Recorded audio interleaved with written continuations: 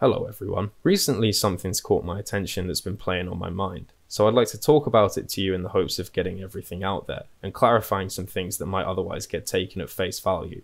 The organisation Britain First has recently begun posting several videos up on their website, the purpose and framing of which I take something of an issue with, and that's what I'll be discussing today. For those of you not in the know, Britain First classifies themselves as a patriotic, pro-Britain Christian organisation that seeks to defend the UK from the threat of Islam. Their leader, Paul Golding, has recently posted a series of videos going to various locations where refugees are being held and trying to find out more information. We'll be examining one such video today, titled "Britain First Exposes Illegal Immigrant Hotel in Wolverhampton." Now, I think that language is important. Certain words have certain meanings, and depending on how we use certain phrases, our statements can mean different things. Whoever put this video together obviously feels the same way as I do, which is why they've decided to frame things in this way. Claiming that Mr. Golding here is exposing anything implies some level of secrecy to the whole thing, as if the government is trying to sneak these people into the country from under your noses. But if you look at the articles they cite not 5 seconds later, you would see that this is public knowledge. There's nothing being hidden here, it's just described as such to imply some malicious intent where there is none. The term illegal immigrant is also a rather transparent attempt to frame these people in a certain way. This terminology implies that they're breaking migration laws by coming to England, which isn't actually the case. These people staying in the hotels are asylum seekers, which is a human right, not a crime. It's not illegal to flee persecution in a life-threatening situation. Calling them illegal immigrants just shames them for a situation they don't really have any control over and only serves to prime the viewer into already accepting that these people have some form of malicious intent. This framing continues in the next part of the video where they quickly flash two newspaper headlines that cover the situation.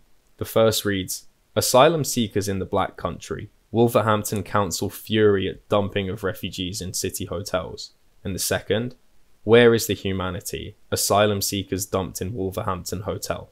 Now, at a first glance, and with little thought to these headlines, it seems pretty obvious that these articles are in sympathy with the people that work at the hotel and the surrounding town, right? This damn government has dumped these Afghans on their doorstep, and now the poor hotel staff and surrounding townsfolk have to put up with their nonsense. But if you pay closer attention, there's a few things that get the old alarm bells ringing. Take a look at this first article again, and see if you can notice what's wrong with it.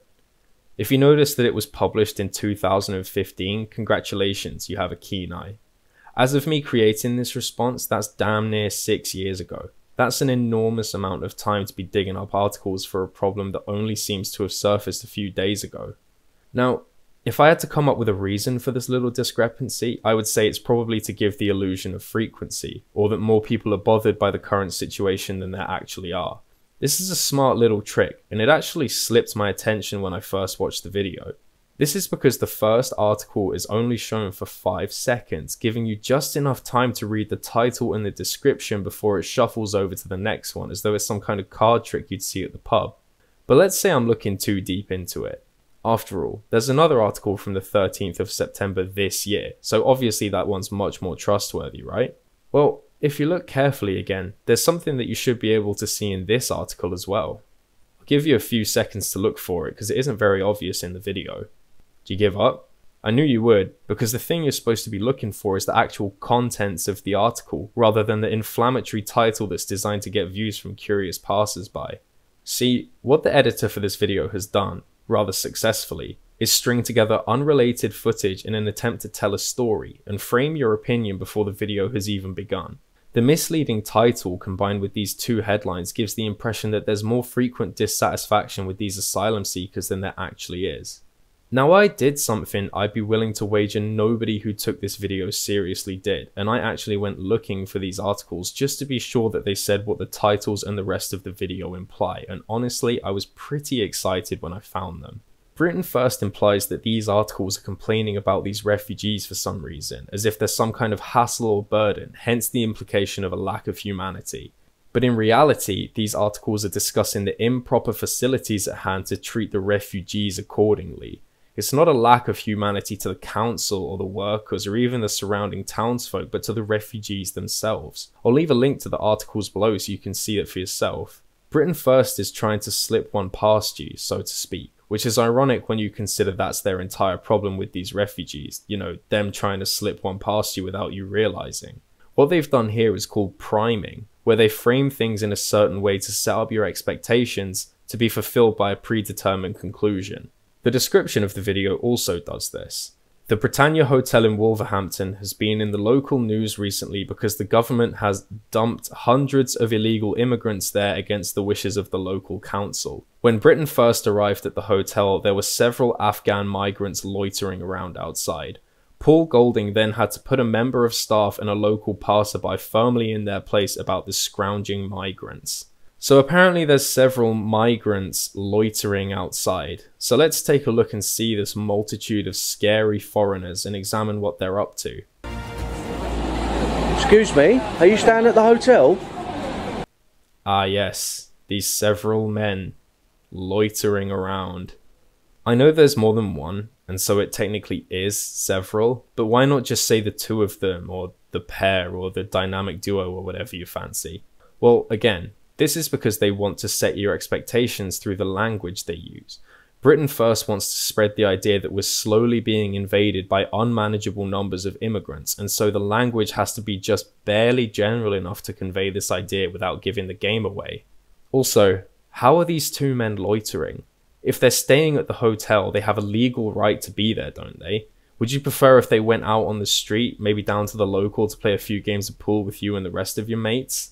They're using vague, scary legal language to apply malicious intent to a couple of blokes who honestly look like they're just out for some fresh air and a chat. Mr. Golding then interrogates these two men, who I must add have good enough English to communicate their discomfort with being filmed by this random stranger, and finds out they're from Afghanistan. That's the only information he gets before they walk inside and shut him out, which seems to surprise Mr. Golding for some reason.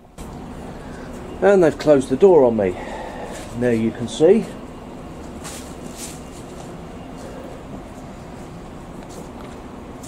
The Britannia Hotel in Wolverhampton is housing lots of Afghan migrants. Now this caught me a bit off guard when I first watched the video because, well no, I don't see that. I see an empty lobby and mostly reflections from the windows. I don't see several migrants. Ah, but that's the point, you see. Mr. Golding wants you to think and is already under the assumption that this hotel is swarming with these immigrants, and so he can just say it, and if you think the same thing then you'll believe it, despite having the opposite be demonstrated right before your eyes. This is what bothers me most about Britain First. They'll lie straight to your face and your pre-existing beliefs will confirm it, in spite of there being literal proof that they're just feeding you lies. Also, let's go back to a little bit earlier when I mentioned the intentional use of the word loitering to describe these two men standing by the front door having a chat. Loitering is often used to refer to hanging around with the intent to do crime, and typically people are charged with it when criminal intent isn't demonstrable but you still want to charge them. This is handy for Britain First because it allows them to accuse these two men of committing the heinous crime of talking outside their current residence. Honestly, if you want to accuse anyone of criminal intent, I'd say the strange-looking man trying to film strangers through windows on private property is much more grounds for criminal intent than two men just standing there. Ah, but I forget. Mr. Golding is British, and these two men are scary foreigners, so obviously their intent is malicious. How could I forget? Mr. Golding is then confronted by somebody who works at the hotel, and they get into a bit of an argument over the whole thing. This is where he makes the argument you'll see a lot from Britain First, that there are numerous homeless veterans that the housing could go towards instead. There's a lot of homeless people here in Wolverhampton. I'm pretty sure they'd like to stay in this hotel. And this is a fair argument. You know, we should definitely be taking care of our own before straining those resources to help others. You know, put on your own oxygen mask before assisting others and all that. And that's exactly what we're doing. See, what Britain First has continually been shown to ignore is that there are already local efforts in place to help the native homeless population. They've been criticised in the past for weaponising homeless veterans to take shelter away from refugees, claiming that these homeless veterans deserve it more. And Wolverhampton agrees, which is why according to the wolverhampton.gov.uk website, they've partnered with the local group Wolverhampton Homes and Housing Operations to give priority to homeless veterans or bereaved spouses of deceased armed forces members.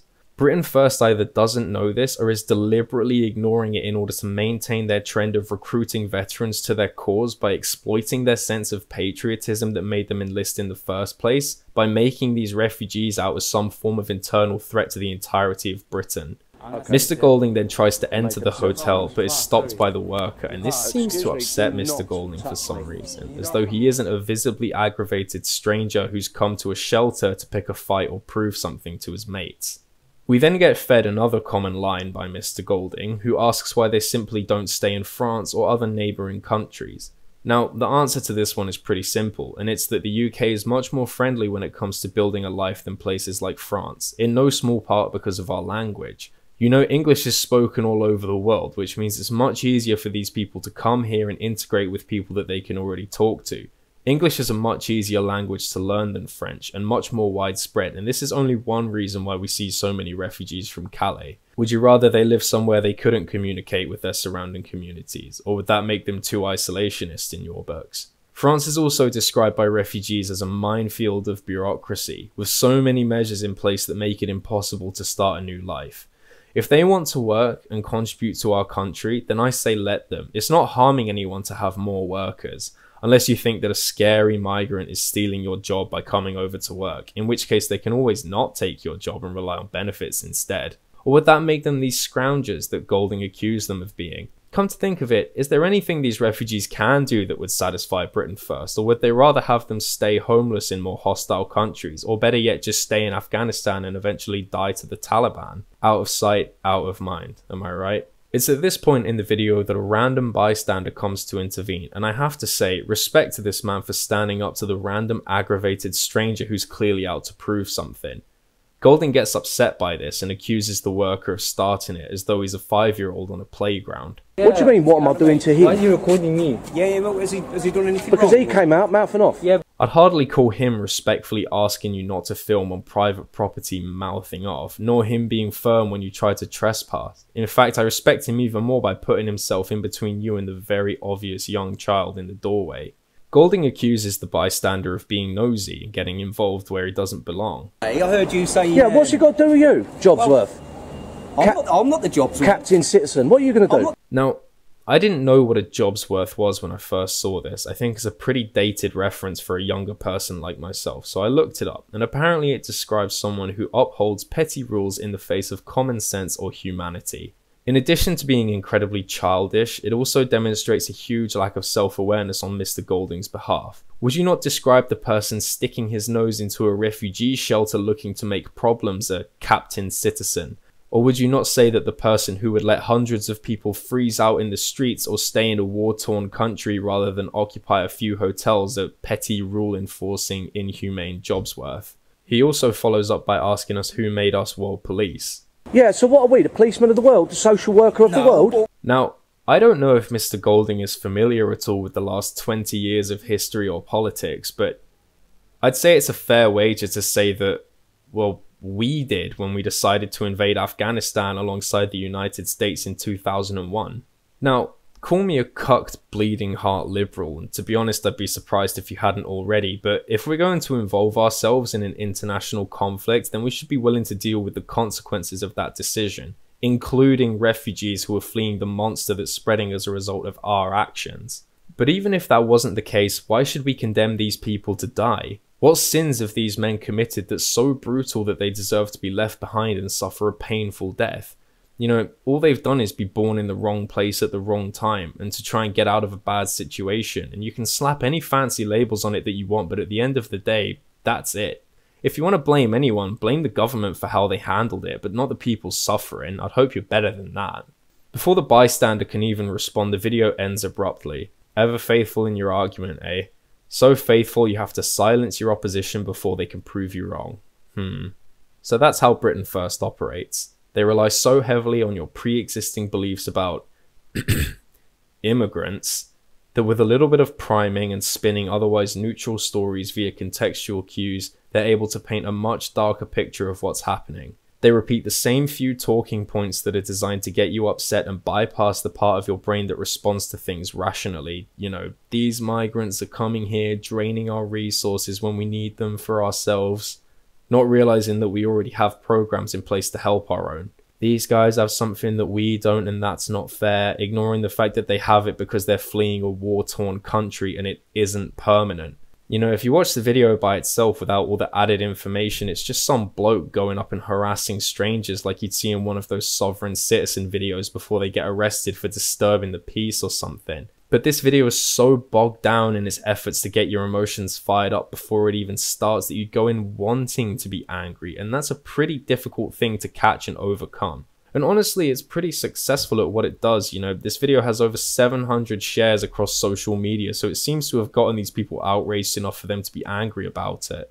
When I watched this video, I couldn't help but wonder what the people that believed it think. You know, I wrote a master's thesis on propaganda and how it targets your internal biases, so I went into this video knowing what to look out for, but other people aren't so lucky. This user asks, I don't understand why people think we should stand for this filthy culture that is allowed to invade this country and expect the working taxpayer to pay for it. And this comment surprised me at first because of how brazenly hateful it is towards these people, you know. Here they are in a horrible situation they'd probably rather not be in. You know, I don't know anyone who'd want to abandon their entire lives and everything they've ever known. You know, they've been dumped in some arbitrary location without the proper care they need.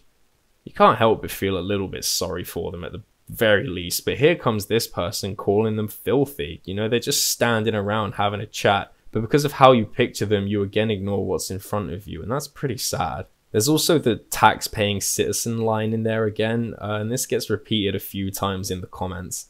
We need to organize huge protest against this influx of illegals if we want to do something. 3/4 of the country might not know of these luxury hotels housing at taxpayers' expense. Now, this is one of those lines I don't really understand because of the way it's typically used. See, it's not the words being said that matter here, but the implication of what's left unsaid. When these people say taxpayer money, what they really mean is my money, because they want you to feel as though the greedy government bastards are taking money from your pocket and giving it to the immigrants. But that's not really the case, is it? The amount that you're being taxed isn't increasing all of a sudden thanks to these refugees, it's just that more of the resource pool from taxes is being allocated to them. I know the imagery of the hard-working British citizen being forced to fork over more of their hard-earned money to fund these lazy foreigners' lavish lifestyles is a very compelling one, and it definitely gets the outrage machine churning. But that's not what's happening. To be honest, I'd much rather my taxes go towards providing shelter to people that need it rather than funding another failure of a war that kills another 454 British troops, but I don't know, maybe Britain First begs to differ. Now, going back to this comment, there's another interesting bit of language that caught my eye, and that's the term luxury hotels. This comes up quite a bit in the comments, and I don't know if this is something Mr. Golding has repeated enough to become the standard assumption, or if it's just the name Britannia that makes it sound fancy. Your guess is as good as mine. This user says, "This is utterly disgraceful. Illegal immigrants have all been housed in luxury hotels and government cancelled all British citizens booking rooms for holiday to favour those migrants. It's time British people get angry and expose what this fake Tory/Labour government do to this country. Good that Paul put the brainwashed traitor snowflake to his place." This one here says, "Well done. They shouldn't even be here, never mind being sent to plush hotels. Just read that another luxurious hotel in Lancashire is being used to house them." And finally, this will carry on.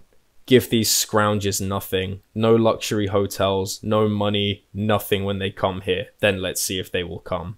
Now, I've never been to the Britannia Hotel in Wolverhampton, so I have no idea if it is luxury or not.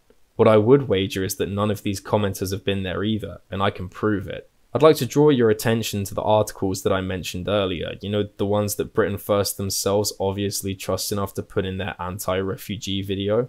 While I was reading the articles to try and find out more about the situation, which I highly recommend doing by the way, it's a fun little game I like to play called "Does this article mean what I think it means?"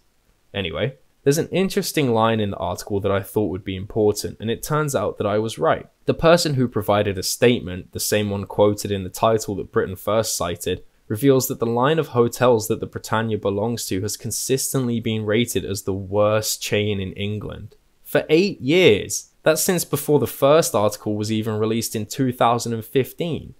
Now, how did this discrepancy happen? If Mr. Golding saw this in the article that he must have read to put in his video, why does he and everyone else commenting claim that this is a luxury hotel? Well, there are two explanations and they're both pretty bleak. The first and most insidious explanation is that Mr. Golding did read the article but chose to ignore that little detail and pretend that this is a luxury hotel. You know, they have something we don't and that's not fair, so let's get all up in arms about it. The second, and dare I say more probable, and also embarrassing explanation is that Mr. Golding only skimmed the title of the article and misinterpreted it through the lens of his internal biases before adding it into the video to get everyone else equally riled up about it. I'll leave it to you people watching at home to decide which one you think is more probable, but either way, it doesn't really help his case. So now that we've established that this is in fact not a luxury hotel chain and has been frequently regarded as filthy and neglected for almost a decade, we can safely say that all of these commenters have no idea what they're talking about and are simply falling for more us versus them rhetoric. You know, it's easy to pretend you're being excluded from something when you can just make it up. And this brings me to something Mr. Golding says earlier in the video. Homeless veterans, men who've served in the British Armed Forces, fought for Queen and Country, now living on the streets. You know, this is something that makes me think that Mr. Golding didn't really read the article he uses to prove his point. Because if he did, he'd realise that he's advocating to have homeless veterans stay in a filthy and neglected building, which, to be honest, doesn't really make it seem like he cares about them all that much. You know, if he respects them so much, why would he want them in such awful conditions?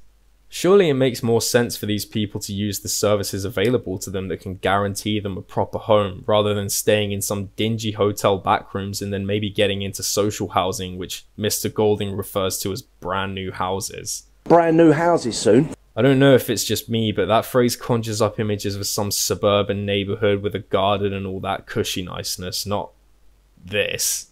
Or better yet, maybe Mr. Golding can take a page out of this commenter's book. Those that don't mind them coming here should be made to house them and care for their every need. That'll shut them up. What a great idea. You know, maybe you can use that brand new gym you just opened in London to house all of the homeless veterans you care about in the meantime. You know, it'd be a much better use of that building space than whatever this is. If anything, I'd say that these refugees have done everyone in Wolverhampton a service. The people who had their bookings cancelled to accommodate these refugees can go find some other nicer place that isn't consistently given 1 out of 5 stars, and they'll have a much nicer holiday for it. Thank you very much, Afghan man. You've done the people of Wolverhampton a great service. But seriously, I think it's pretty obvious what's going on here. The video describes these people as scroungers, so they have to be represented as such at every possible opportunity, otherwise the illusion falls apart and you might be sympathetic towards these refugees.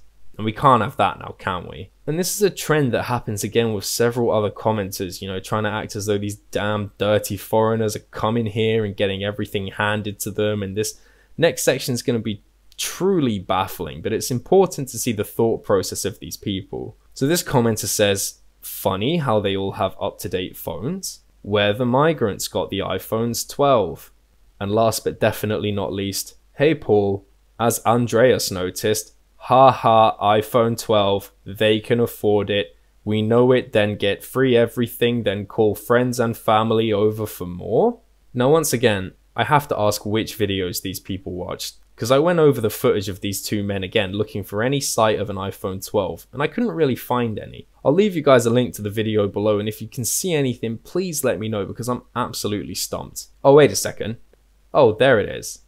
Aha, so these people are being given a free iPhone 12. Those lazy scroungers, how dare they?